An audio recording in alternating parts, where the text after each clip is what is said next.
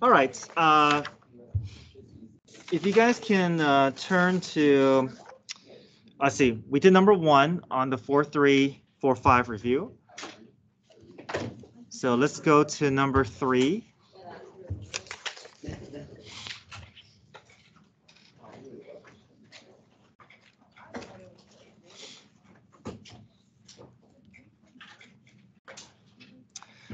Okay, so as a reminder, if you have, it's good if you guys can keep the graphing calculator handout next to you, because the very back page has the formulas and we can kind of refer to those as we work through. Again, the summation formulas, limit definition, area using limit definition is not going to be on the test. Okay. You are responsible to know Powell rule for derivatives and trig derivatives rule as well. We know that if you know these 6 rules, you also know your integral rules as well. You're just working backwards for the antiderivative rules, which I have spelled out down here. But on the test, if you just write this at the top of the page, you have 12 rules in front of you. Okay. Also, make sure you know Powell rule for integrals. Right, we've been doing that ever since we started this unit. First theorem, all this is saying is you take the antiderivative and then you plug in upper and lower bound if there are bounds involved, right? Just basically dealing with definite integrals, okay? This is what we want to start with. We want to start with second theorem. I want us to practice with this concept, okay? And I also highlighted trig integrals and average value theorem.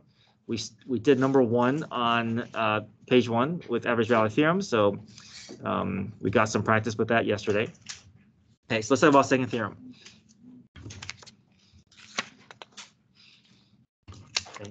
I'll write this on, I'll write the rule again next to number 3 here. So just as a reminder, I also have it on the board there. Second theorem says if I have a function with a lower bound being a variable and upper bound being, lower bound being a constant, upper bound being a variable, and I have some function here.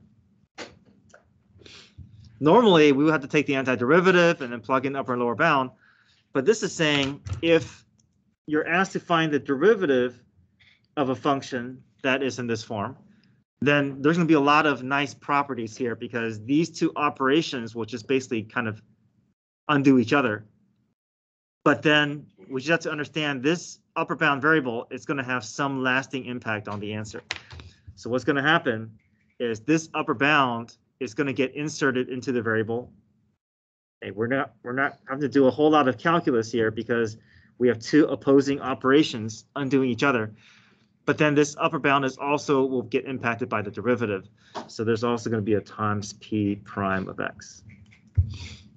Okay, so that's the rule that we want to practice using. So let's look at number 3 here. You have a function that's going from -2 to -2x squared. Okay, it looks really messy. But ultimately, we're not going to have to do a whole lot of calculus. And the reason why is because it's asking for the derivative of this operation, of this function. So that's going to take out a lot of the calculus for us. It's just that this upper bound variable is going to have some impact. So looking at how everything is lined up here, what can we do to take care of f of p of x?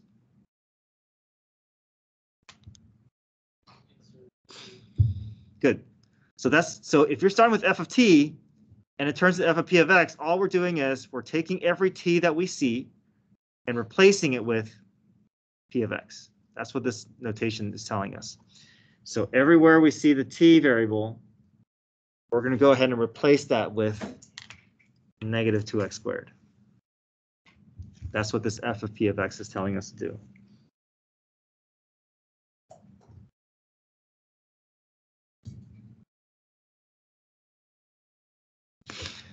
Okay, we'll clean that up later, but is everybody seeing what this rule is telling us to do here?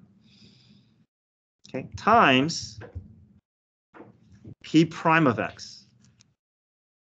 What is that asking us to do? Good. The derivative of the upper bound, negative 4x. Now, there's also a lower bound here, but this lower bound, it will get involved with the antiderivative, but then the derivative is just going to wipe it out. Okay, so anytime you see a constant, you can ignore it. That a is not going to play a role at all. It's just the variable that's going to stick in the final answer. Okay, any questions so far here? So now we basically have the answer. We're just doing a little bit of cleanup here. I'm going to multiply the numerators together.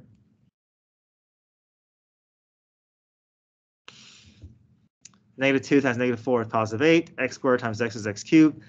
And I'm just going to do a little bit of cleanup here. So 4 plus 8x to the 6th power.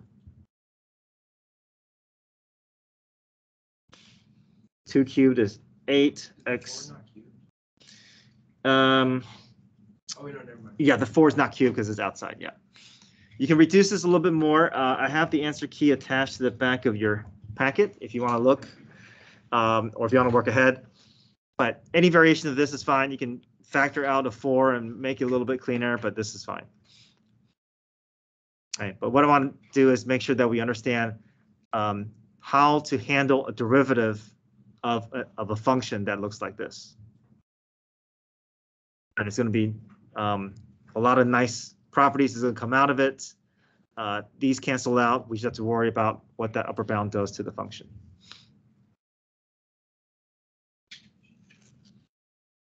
Okay, look at number 4. Any questions there? So this is a test topic, so I want to make sure that as we work through these 2 examples that you feel comfortable with this, so when you see it on a test, you know what to do. Okay, what do you notice about number 4 that's a little different here? Yeah, lower bound is also a what? Variable, which means that we have to repeat the process for what we did with the upper bound. So here's a variation of second theorem. Okay. If I have the derivative of a function that has upper bound and lower bound being variables, I just have to do the same thing that I did with the upper bound. But I start with the upper bound. It's still f of p of x times p prime.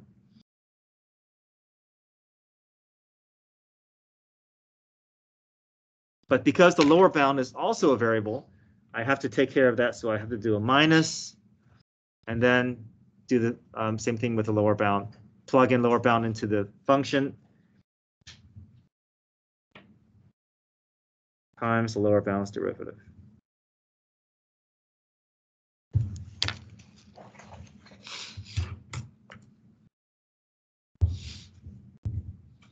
Okay, so let's see if we can use, see how number 4 can use this second variation here.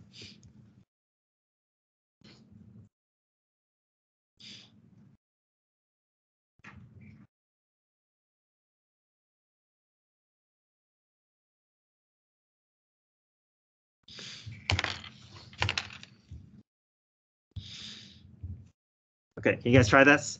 See how you can do, just practice that process. Can you do the same process that you did with number 3, just repeat it not only for the upper bound, but also for the lower bound?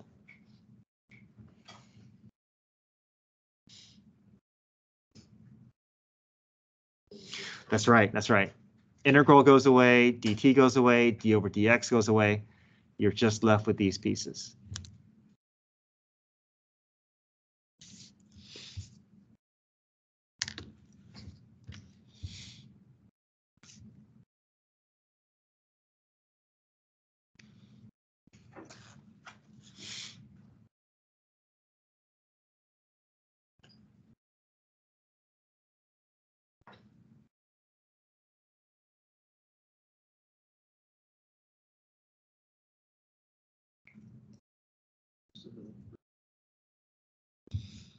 Oh, this one here? We got to do derivative, right? So you got to write it as x to the 1/2 and then do power rule.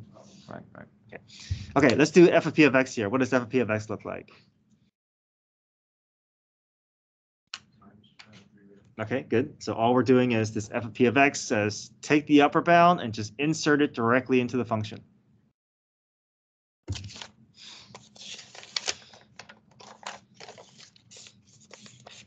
Okay.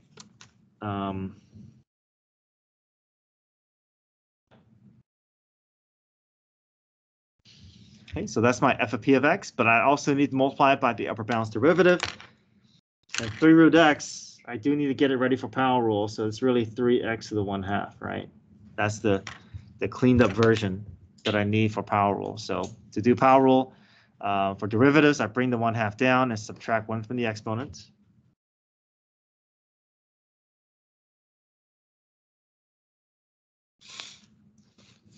Okay, so there's my f of p of x, there's my p prime. Any questions there?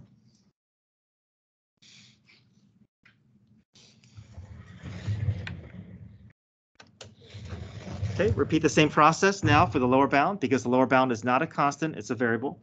So minus. Yes.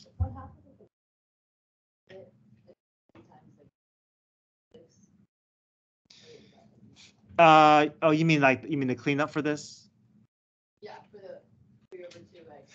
Yes, yeah. I can bring that x to the 1/2 down to the denominator. I'll clean that up later, but yeah, we'll. No, I mean like when Oh. you do your derivative for your antiderivative for like, so that you have like 1/2 on the bottom. Oh no, but this is not the antiderivative though. This p prime is finding the derivative.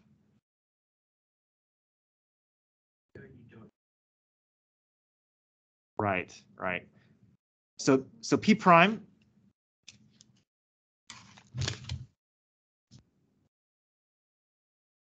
is we bring down the exponent and we subtract 1 from the exponent. Does that make sense? Yeah, so p prime means we find the derivative because there's a d over dx out here. That's causing that derivative to happen, and it's not. I know you may be thinking it's x to the 3/2 over 3/2, but that's not. That's not.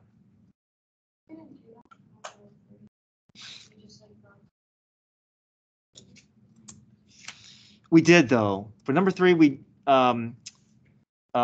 plugged in the upper bound, and then we multiply it by the upper bound's derivative. So negative 2x squared becomes negative 4x.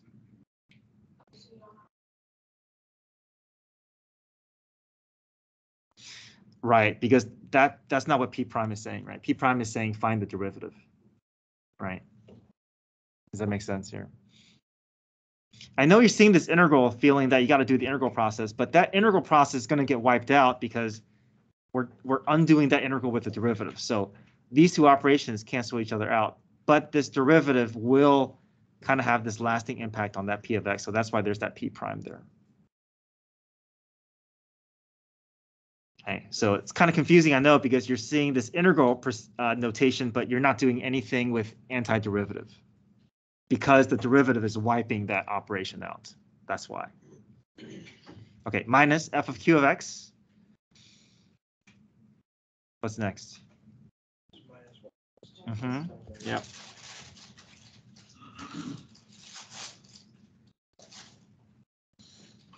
Times -1. Yeah. Not negative x squared over 2, because that's the antiderivative. It's the derivative, so it's just -1.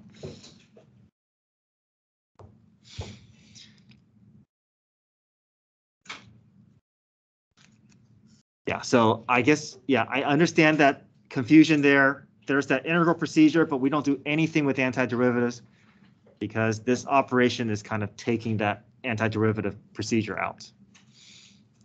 Okay, let's do some cleanup here.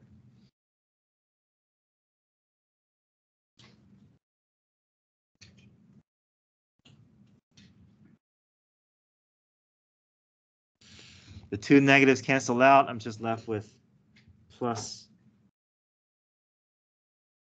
1 plus 2x. If I just kind of do some cleanup here, distribute the numerators together, I can get 3 minus 18 root x. Okay, so there's a couple different ways of cleaning up, and as long as you can produce some version of cleanup. That's all I'm looking for. I think on my key, I even split up into individual fractions and combine more like terms, but this is fine.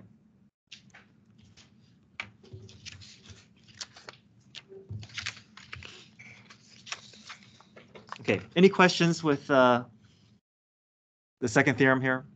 So this is a test topic. I want to make sure that any questions that you guys have can be answered here. Yes, question. This second step, would it be -1 plus 2? Well, it is, but then I also multiply by -1. So what I did was I brought the -1 in front, and I just canceled that to be positive, and I just took that the parentheses as it is. So +1 and +2x. Okay, good. Any other questions with second theorem?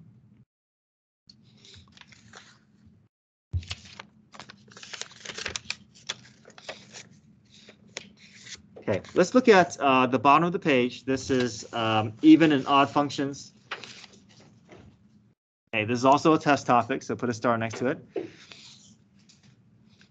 I want to highlight a couple of steps here as we build our graph.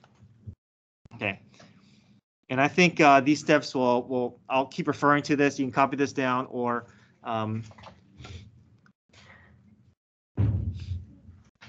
okay, but what we want to do is understand that when we're dealing with even and odd functions, we're dealing with graphs that are either mirror images or opposite canceling out with odds. Okay, so even functions are mirror images. Odd functions, you're going to create equal but opposite properties on either side of the y-axis. So I believe if we kind of go through these steps here, we can kind of avoid some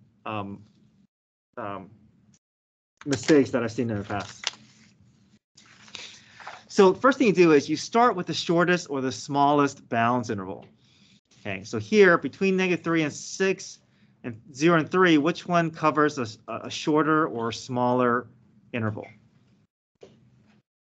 0 to 3, okay. Don't look at the value of the antiderivative. Look at whatever involves a smaller or shorter interval. Okay, that's what you want to start with. Okay.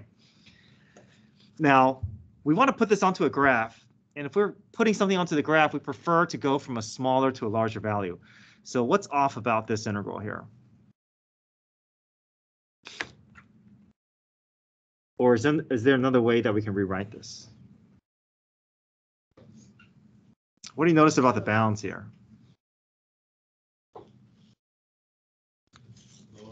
Yeah, lower bound is higher. That usually is not a problem if you're just doing antiderivative and you're just going through the procedure of power rule. But here we're trying to get a visual picture of it. So it is visually helpful if I can rewrite it with the bounds in the proper order. So we can read from left to right. So if I were to force the bounds to change, what also needs to change? The signs, right? So if the definite integral from 3 to 0 is -4, then the integral from 0 to 3 must be what?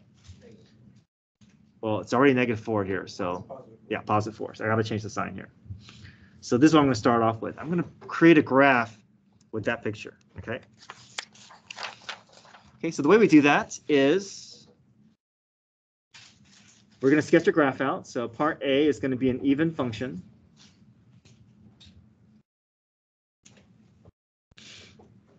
So let's sketch our function here.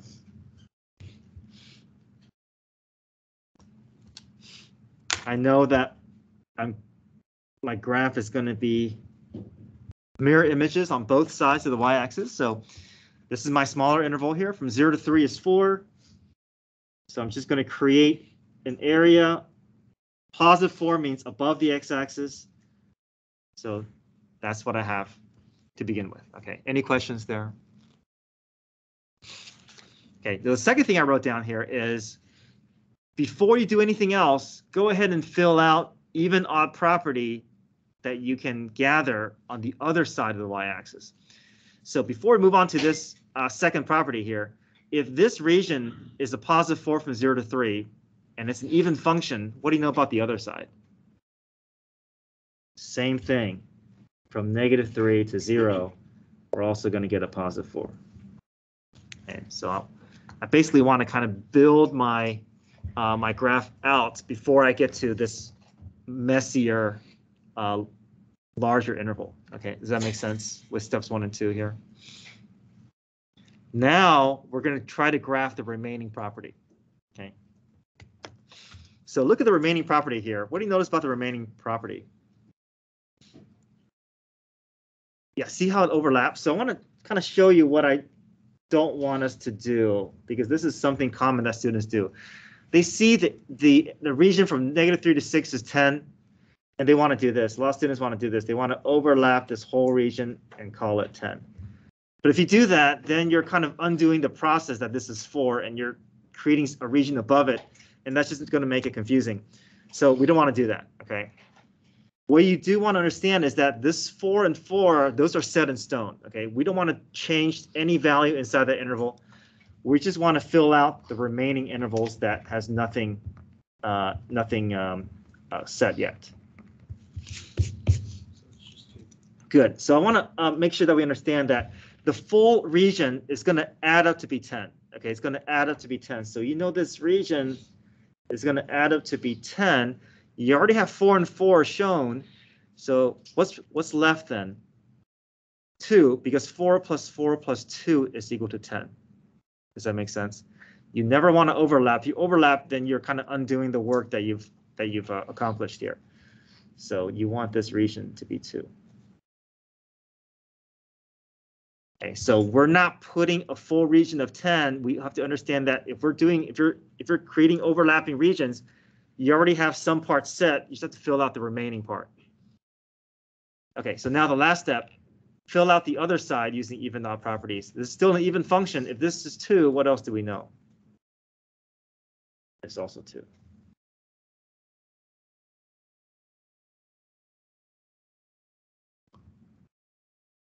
Okay. Now we can answer part A. Part A says, if g of x is even, find the definite integral from -6 to 3. So now we're not going to add everything up. We're just going to add up the regions that the problem is asking for. So -6 to 3, what are those numbers going to add up to be? 2 plus 4 plus 4 is 10.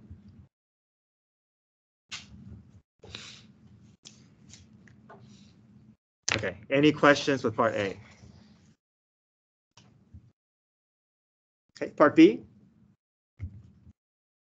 Same properties, just a different type of function. It's an odd function, which means that whatever we create on one side, we're going to create an equal but opposite property on the other side.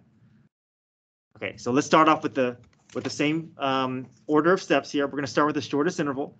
We already have 0 to 3 is 4, so we'll start there.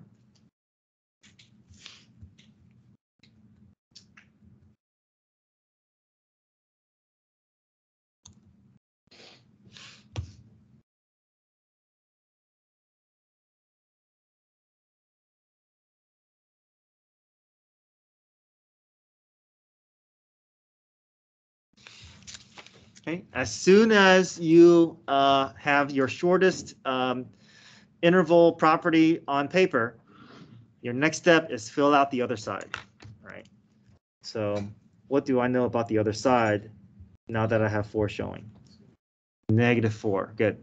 Odd function, I'm going to create equal but opposite on the other side. That means you get to 10. It is. Good. Yeah. Okay, are we good so far? Now, let's move on to step 3, graph the remaining property. The remaining property is showing 10. Okay, -3 to 6. Let me get all the intervals showing. -3 to 6. Again, I don't want to do any overlapping. I just want to kind of put to the side that I need these numbers to add up to be 10. Okay, think of it that way. Add up to be 10. So -4 plus 4 is what? 0 plus what equals 10? 10.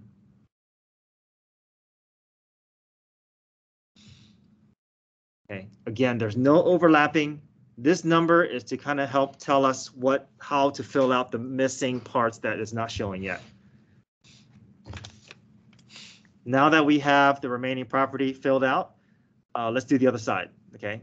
it's still an odd function here. If this is 10, what can we put on the other side? Negative 10.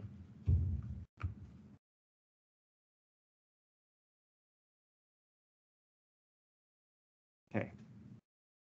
Any questions here? Okay, so now it's the easy part. The easy part is just adding the values that you see in front of you. We're just going to go from 0 to 6, though. We're not going to add all these numbers up. 0 to 6. What do we get? 14.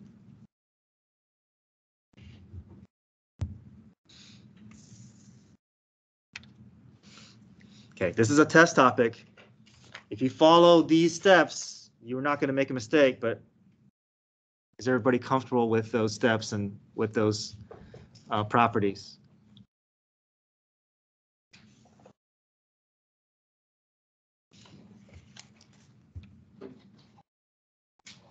Okay, let's go to the second page. Let's do some use substitution problems here.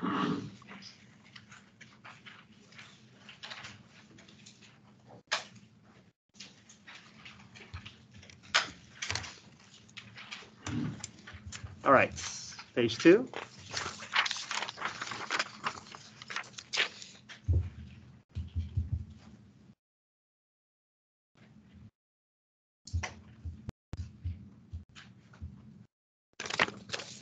Okay, page 2, let's go down to number 7.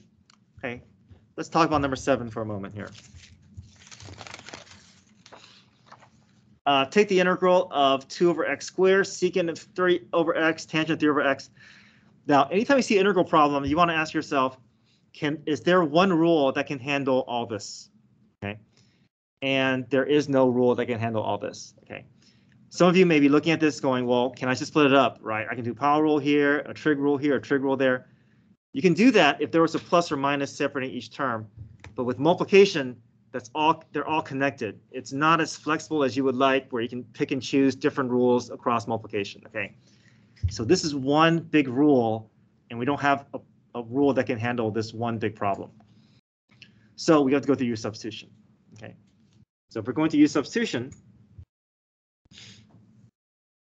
how do we approach the u value? Where do we look? Parentheses. Good, parentheses. Okay. Down the road, you're going to see problems that are not quite always the parentheses, but it's always a good place to start. Okay. Parentheses, parentheses, dx. Those are your priorities right now. Okay. Use substitution.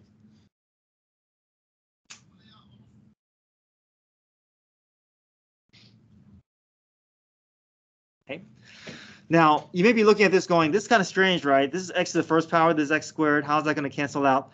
But they're in the denominator. So denominator variables kind of have a different pattern because of negative exponents. So, but things will work out the way we expected, okay? Or the way that we want. Okay, so u is equal to 3 over x. Okay, I want to find the derivative, but before I find the derivative, what can I do to make it easier so I don't have to stare at a quotient rule problem? Yeah. Yeah. It's a lot easier to find the derivative. It's a lot less messy rather than go through quotient rule. Okay, so now let's find du dx. Okay, what's the derivative of 3x to negative 1?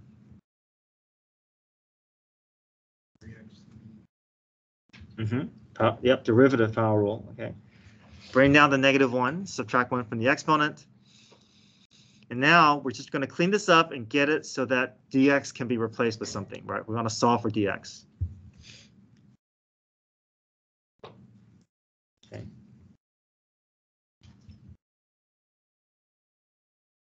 Okay, I'll cross multiply to try to get that dx by itself.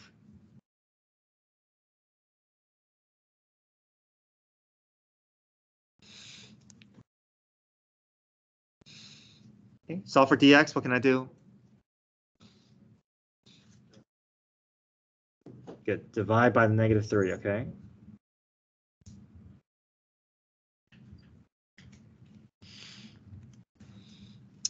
All right, so we're ready to substitute into our original problem.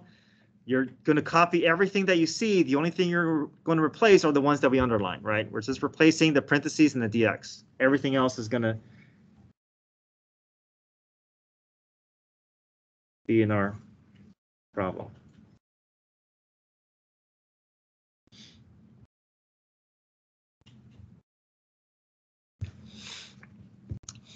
All right. Remember that we can't move forward with the integral rule unless the x's go away. Do the x's go away? Oh, wait, never mind. Okay. Do the x's go away?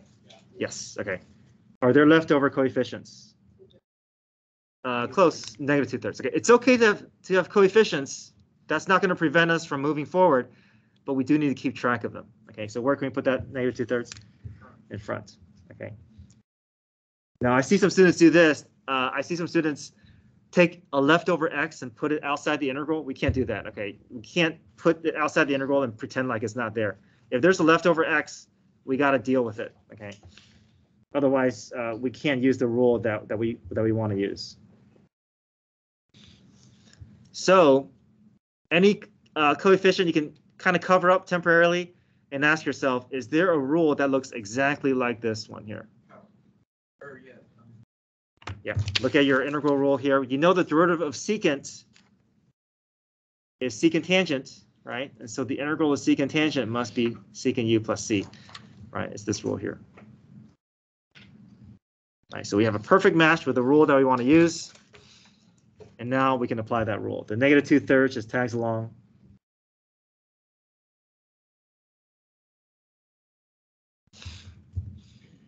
Okay, so as soon as you take the antiderivative, the integral du drops out, plus c takes the place of it. There are no bounds, so that's why we have a plus c. But we're close, but is this the final answer? Okay, what's the final step here? Good. So remember, if you're doing u substitution, keep in mind that your variable u is a temporary variable. It's there to kind of help us solve the problem easier, to make things match and feels a little bit cleaner.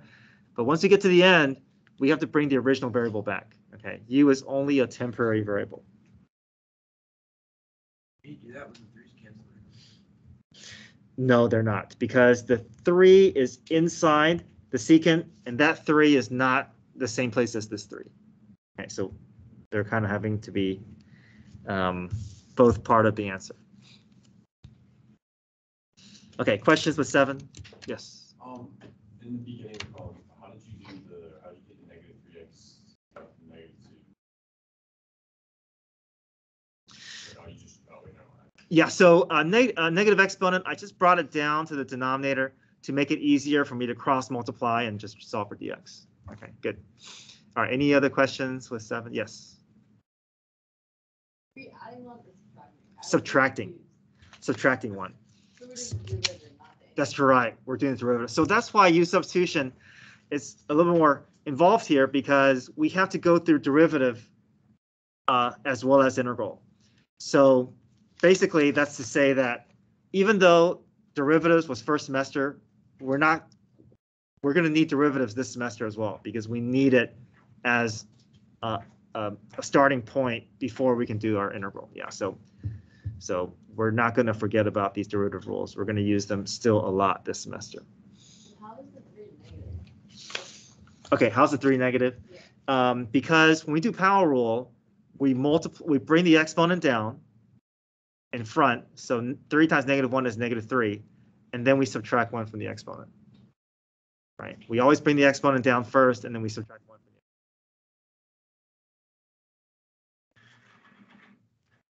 Okay, number 8.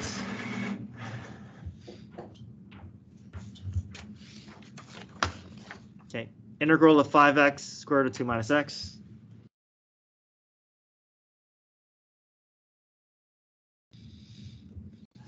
Okay, there's no trig here. Everything is in terms of x. So we should always ask ourselves, can I rely on power rule? Can I distribute my way through this problem and just rely on power rule? No, I can't. Okay, there's too many terms inside the radical. If I try to do that, I'll be breaking rules involving order of operations. So, but we always want to explore that. We always want to look at the problem. If there's just x's involved and there's no trig, we want to say, okay, can I just rely on power rule? Okay, that's always option number 1. If that doesn't work, then option 2 is u substitution. Okay. So I keep stressing that because I think we're going to get to a point where you're going to feel like U substitution is your first option, but once you do that, then you're going to be potentially missing out on a problem that's meant for power rule, and you can't do a power rule problem using U substitution. So we always want to do a quick, glance at the problem and consider, can I just do power rule? Okay, that should be a quick decision.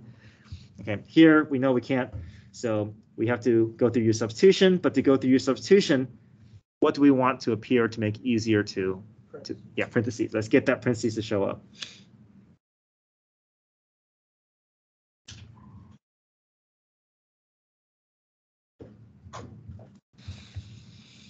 Okay, now we get this. Now we see the parentheses. We can target the portion inside the parentheses as our U value, and we start our process. Okay.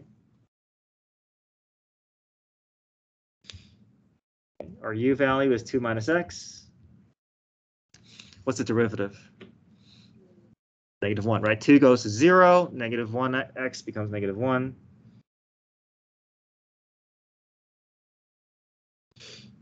Solve for dx.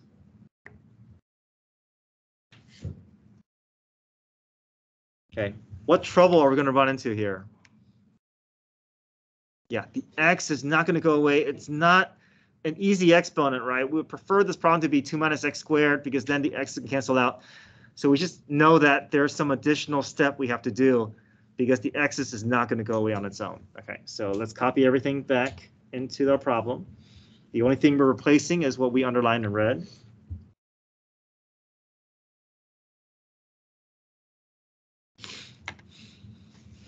Okay, what's sticking out here? That x. Okay, that x is a problem. Now, I see some students do this. They try to pull the 5x in front, and they'll do the power rule for u to the 1/2. Okay, we can't just push it that x to the side and ignore it. Okay, or we can't do this. We can't do power rule here and power rule here. Anytime you have multiplication, it's not as flexible as you would like. So we have to find a way to get that x to be replaced. Is there something that we can use to help us get that x to go away? Good. So here's our U substitution equation. Let's rearrange it, and that's going to help us get that U to be replaced. Okay, so if I solve for x here, I can add x to the right, subtract U to the right, to the left. Sorry, add x to the left and subtract U to the right. So this is rearranged. This will be x equals 2 minus U. So this is going to go into that x spot.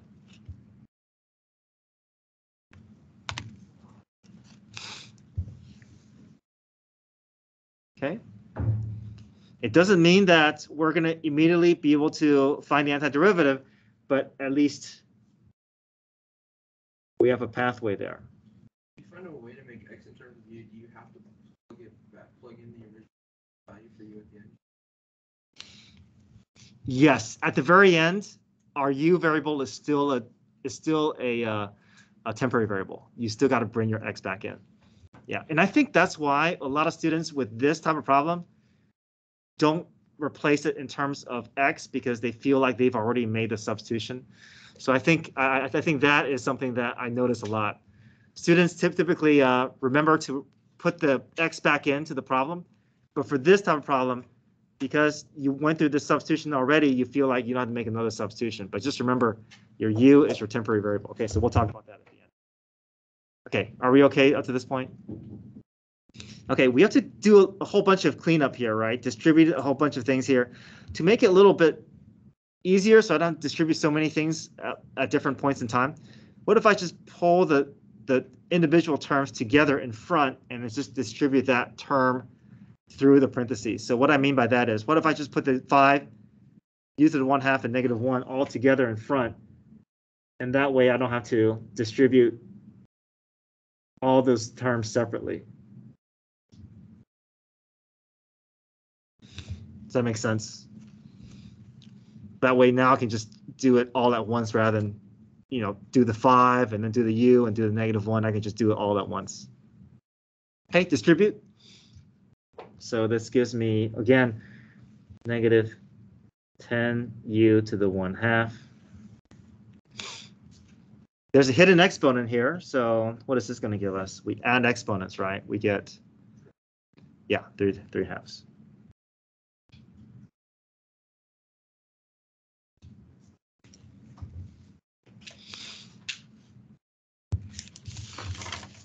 Okay, any questions so far? This is another mistake that I see is I see students get up to this point and you've done so much work, right? You've done so much algebraic work that you feel like you've reached the end. And I see students, they just end the problem here. Okay, but this is only the starting point for our calculus, right? We haven't done any real calculus at this point. We still have to find the true work, which is finding the antiderivative. Okay, so just make sure that when you go through this process that you know where you are in the process, that you haven't reached the end yet. We're still one step away. We still got to do power rule. Okay. All right, so power rule. Now this is the antiderivative. Now we add 1 to the exponent and divide it by that new exponent. Okay. So this is 3/2 over 3/2. And then 5/2 over 5/2 plus C. Okay, flip those fractions up.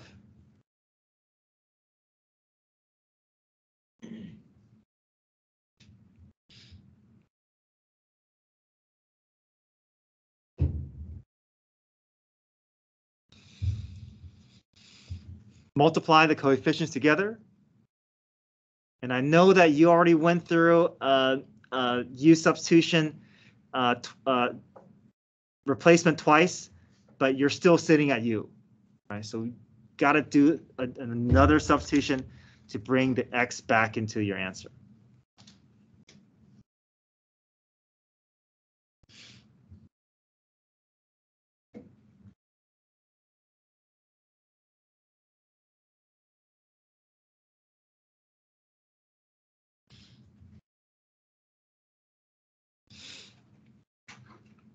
Yeah, so what you guys said about this substitution is giving me insight as to why in previous years I keep seeing students bring the X back, but for this problem they would not bring the X back.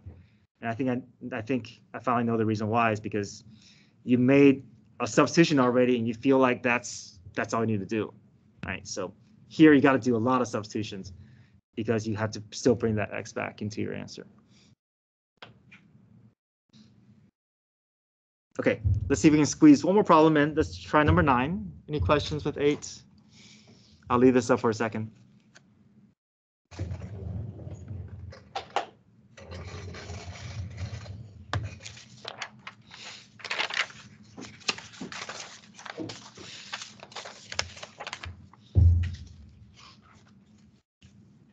All right, so number 9.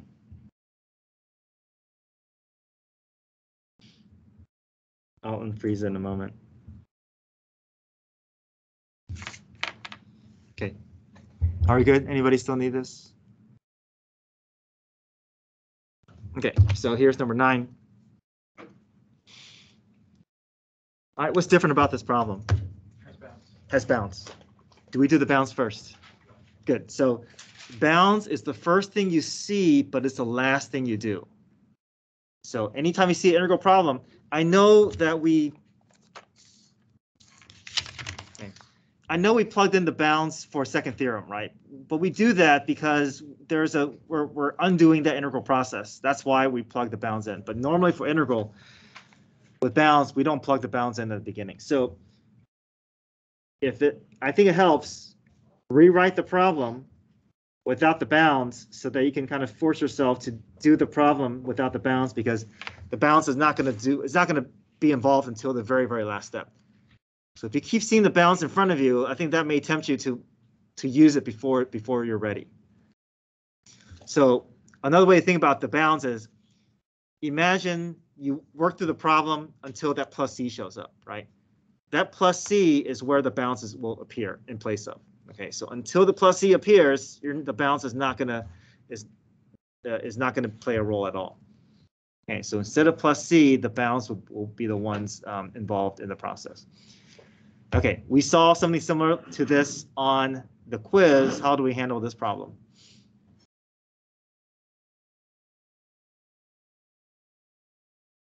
Yeah, split into fractions, right? We can do that because there's only one term in the denominator. I see some students bring the square root of x up to the top as x to the negative 1/2. You can do that, but then you can be potentially forgetting that you got to distribute through the parentheses anyways.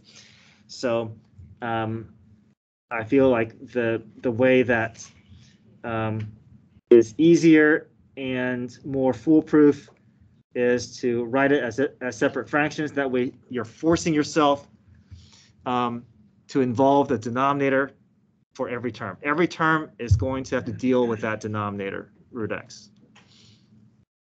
Okay, we have to get each term ready for power rule. How can I resolve this here?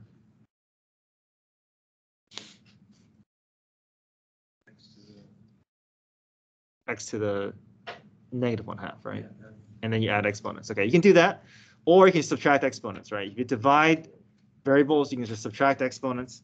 There's a hidden 1 here. 1 minus 1/2 is 1/2, so it's really x to the 1/2. Okay, how can I rewrite this second term? Negative 1/2. Okay, am I ready for my bounds? No. Okay, we have to do the full power rule before at the very end. Okay, I know it's tempting to involve the bounds here, but we're still not ready for it. Do power rule first. Get everything basically cleaned up, and then your final step, right? You got to do the calculus before you can work the bounds in. Okay, so now power rule.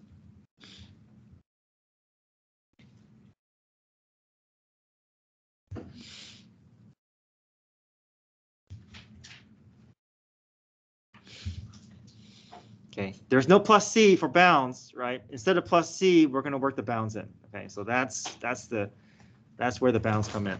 I'm going to do some cleanup here though, and then I'll work the bounds in. So I can flip those fractions up.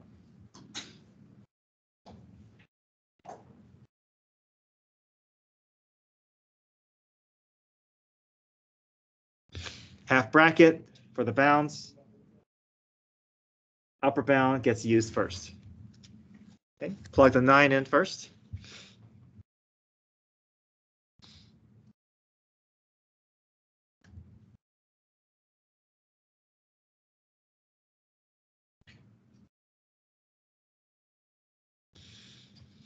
Once you take care of the upper bounds, set a big set of parentheses, and then you can now work in the lower bounds.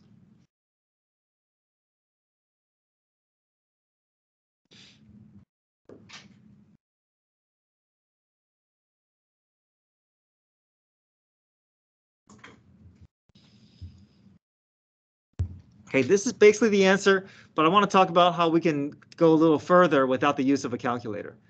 I know this feels messy to do, right? 9 to the 3/2, right? Raising 9 to the 3rd power and take the square root. Like how do we do that without a calculator? What we do is we don't do it in that order. We do the square root first, and then we raise it to the higher power. Right? It's a lot easier that way, right? And that can allow you to do some things that you feel like you wouldn't be able to do without a calculator. Okay, what's the square root of 9? 3, and then 3 to the 3rd power is 27. Okay, so that's how you handle problems that feel difficult to do with radicals and with rational exponents. Okay, so here square root of 9, that's pretty straightforward. 2 times, that's square root of 3, so 2 times 3. Same thing here, 4 to the 3rd power, that's not too bad, but it's easier to do the square root first, right? So what's square root of 4? And then 2 to the 3rd power is 8. Okay, so distribute the negative through. Square root of 4 is 2. 2 times 2 is 4. Okay, do some more cleanup here. 27 divided by 3 is 9. 9 times 2 is 18. Don't have to clean it up all the way. You can leave your answer unsimplified. You can go a little further if you like. Ultimately, anything that is in numeric form is considered correct on the AP exam as well. You don't have to do cleanup. You don't have to combine like terms to earn full credit. But I just want to highlight that when you see definite integrals, the bounds are the last thing that you do. You got to do the full problem in the final step. Once you take the antiderivative, you can work the bounds in. Okay, we'll continue test review tomorrow. I have help sessions coming up this afternoon at 3:40, tomorrow morning at 7:30.